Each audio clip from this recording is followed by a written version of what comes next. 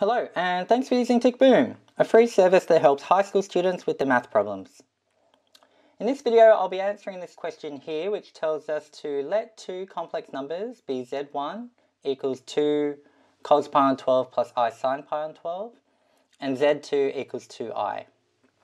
Part 1 says to, on an Argand diagram, sketch the vectors OA and OB representing z1 and z2 respectively. Part 2 says to draw vectors representing z1 plus z2 and z1 minus z2 on the same Argand diagram. And then part 3 says what is the exact value of arg z1 minus z2.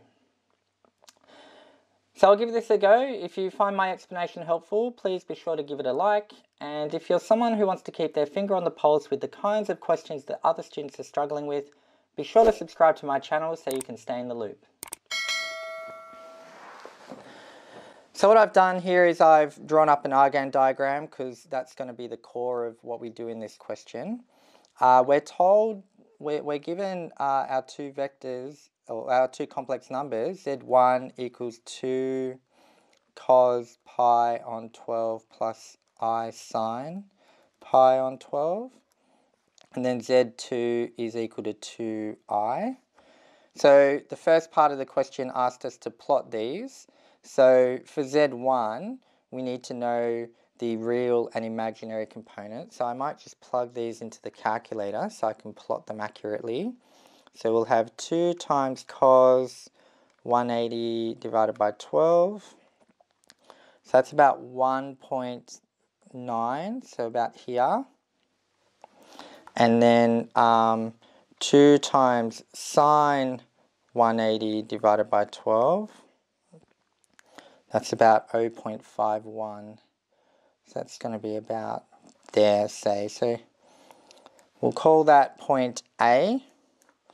And this vector from the origin to A, that is the vector that represents this complex number z1.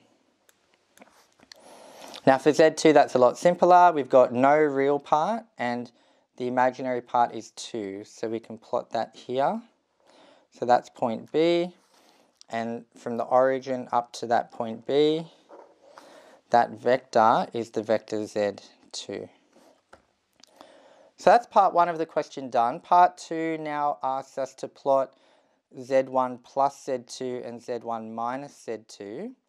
Now because z2 is just this imaginary part, it's really just shifting from A up and down 2 units. So we kind of take this vector and we slide over, and the point here, so I'll call that point C. We've got AB, so I'll call this point C. From the origin to point C, that vector is z1 plus z2. And similarly, we can take the magnitude of this vector z2, and instead of coming up, we can come down. In other words, do the opposite direction, and that's in effect negative z2. So where we end up, this point here, which I'll call point D, the origin to that point is z1 minus z2. So that's part 2 of the question done. That's plotting those two vectors, z1 plus z2, z1 minus z2 in the same Argand diagram. Part 3 now wants us to find the argument of z1 minus z2. And that is essentially the angle that this vector makes with the real axis. So because we're in this quadrant here, we're kind of coming this way. So we're really concerned with this angle here, which I'll call theta. Now, the way we can find this angle, I think the simplest way is to make use of essentially this triangle that is formed between points O, A, and D. Maybe what I'll do is I'll draw up a clean version over here, just so that we can annotate onto it. This isn't really necessarily to scale, but basically we've got our triangle O, A, and D. We know that the magnitude from O to A is 2 because that's the modulus of that complex number. We had it in mod arg form.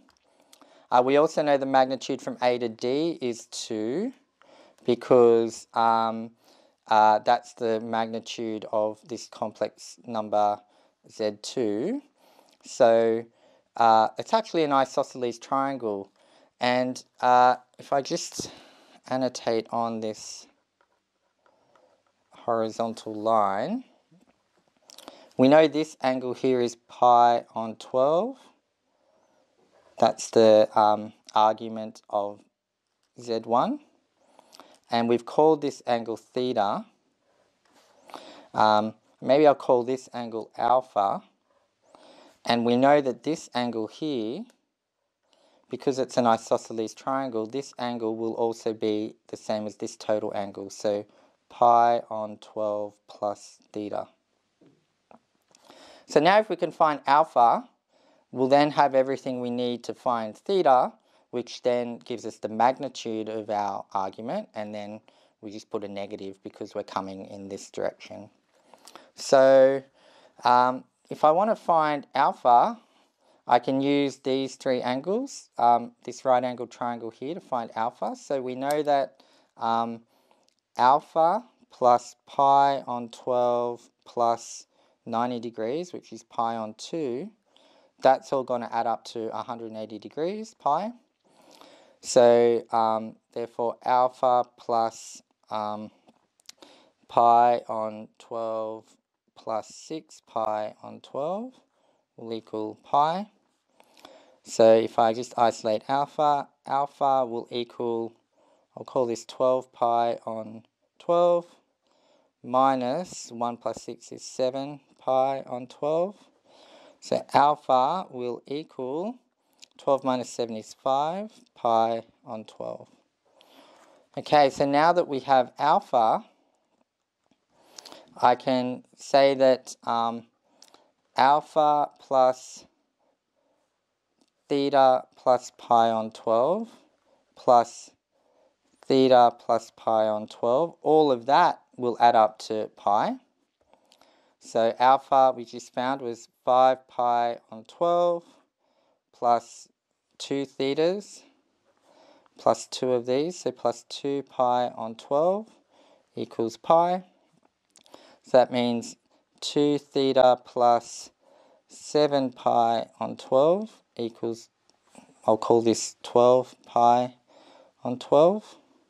So 2 theta will equal 12 minus 7 is 5 pi on 12. So theta will equal 5 pi on 24. So that's the exact magnitude of theta. We were asked to find the exact value of this argument. But we also need to note the direction because we're coming in this clockwise direction. So normally when reading arguments we kind of go anti-clockwise. That would be a positive argument. So if we're going in the other direction it'll be negative. So therefore we can say that the argument of Z1 minus Z2 is equal to negative 5 pi on 24. And that's the way to do that question. So I think, you know, the first parts, plotting it all up on the Argand plane, were straightforward enough. I think the key to the final part was observing this triangle and annotating onto it everything we knew to then eventually kind of plug the gaps and solve for this theta, this argument. So hopefully that all made sense and that you're able to follow along. And tick boom.